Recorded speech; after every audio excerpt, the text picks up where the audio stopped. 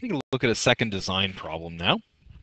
And in the first problem, we looked at two roof rafters, and now we're actually going to look at a chandelier. Okay, so a light fixture that's hung from a ceiling by two chains. Okay, so one chain is 46 centimeters long and forms an angle of 60 with the ceiling, and the other chain is 64 centimeters long. We want to figure out the angle the longer chain makes with the ceiling. So first thing we need to do is actually draw a diagram. Okay, so this is a bit of a word problem. So because it's a ceiling, our flat surface is actually going to be on the top. Okay, because most ceilings, at least that are suspended with chains, are flat. So one chain is 46 centimeters long. So there's our, call this 46 centimeters. And it makes an angle of 60 degrees with the ceiling. So we'll call this angle 60 degrees. Okay. The other chain is 64 centimeters long. Okay, and we want to figure out what angle it makes with the ceiling. We don't know. Okay, and we know that this is 64 centimeters long. And I'm a terrible artist, so this is my chandelier. It looks lovely. Okay, so that's my light fixture. It's terrible, I know. That's why I'm not an art teacher. So what we need to do now is we have to figure out what is this unknown angle. Okay, so the first thing we should really do is label this triangle because this is actually a triangle. Okay, we've got, we'll call this angle A, angle B, and we'll call this happy little monstrosity angle C. Okay, and we can also label the three sides. So again, we've got side C, small c. We've got side A because it's across from angle A, and we can label this as side B because it is across from angle B. Okay. Now you notice here that in this particular situation, we can use the sine law because we have a complete angle side length pairing. Okay.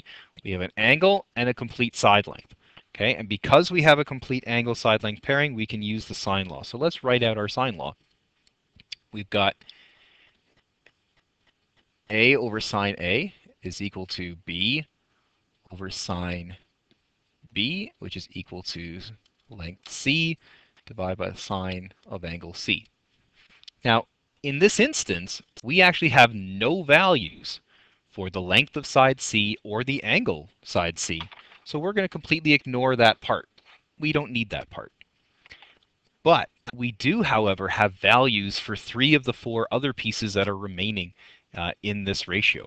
So we know that side length A is 64 centimeters, and we know that angle A is 60 degrees.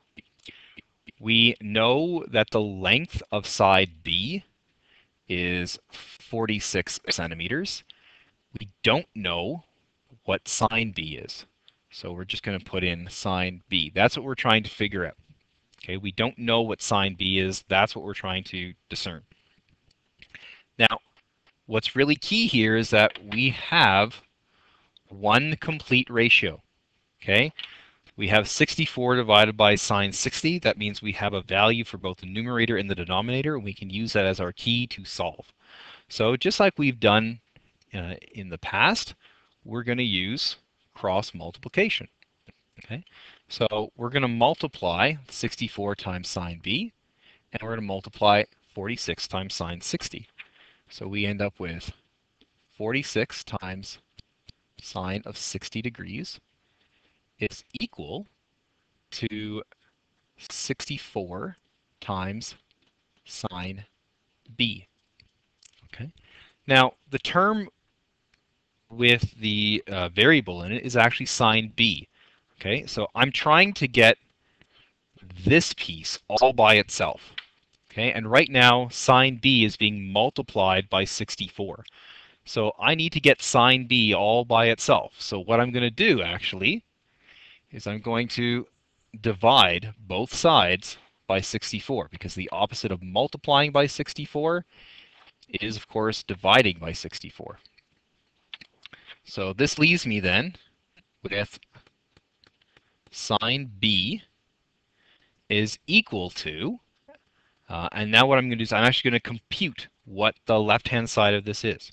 So I'm going to take 46 times sine 60, all divided by 64. And I'm going to do all of that on my calculator. And it's going to spit out a decimal number. It can be a very, very long decimal number. And I strongly recommend you go to about 4 decimal places when you get a number like this to get as accurate as you possibly can. So as a decimal, this is 0.6225. Okay, so approximately 0.6225. Okay, so that is equal to sine B. But I don't quite have the angle yet. So just like we did back in Unit 1, when we were looking for an unknown angle, we actually have to take the inverse of the sine. Okay, and so I'm actually going to do sine to the negative 1 times sine B is equal to, in this case, sine to the negative 1 of 0.6225. Okay. Now, we know that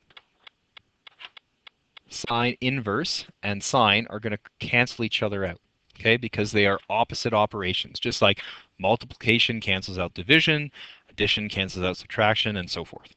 Okay, so I know that I've now got my angle all by itself. Now what I got to do is figure out what is sine inverse of this 0.6225.